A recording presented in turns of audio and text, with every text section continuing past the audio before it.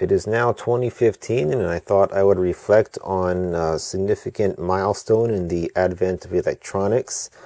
I was doing some research on some vacuum tube equipment that I have, and I came across this Radio and Television News magazine here, September 1948, and it comes from AmericanRadioHistory.com. You can check that website out. They've got all kinds of huge, complete PDFs of all sorts of publications from many years or decades ago, like as many as 100 years ago. All sorts of electronics and other technical publications back then. Anyway,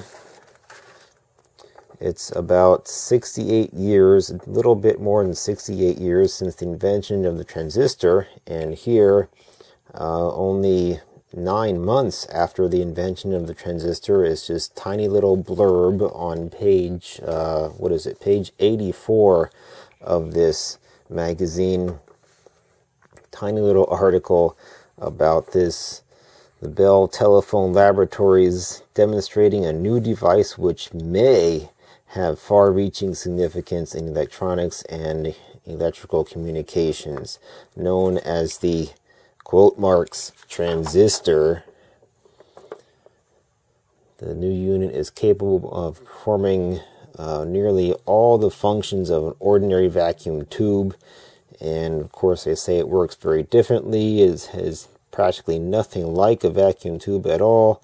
And then they go into basically a description of the point contact transistor and a little bit of gain.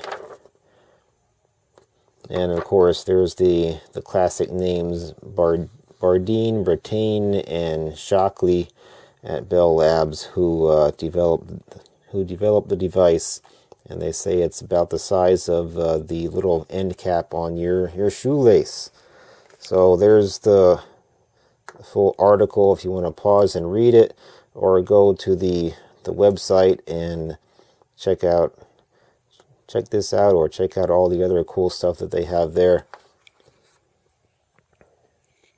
Anyway, Happy New Year, and I've got lots of projects and videos planned, of course, for the coming year, and some of them I'll get to, some of them I won't. Some of them will be delayed, like this vacuum tube, or what was it? My Numertron clock project that I said I was going to do. This is what I got so far, and really not much further than what I had done in my previous video where I first introduced this a long time ago. But I'm sure I'll get to it one of these days.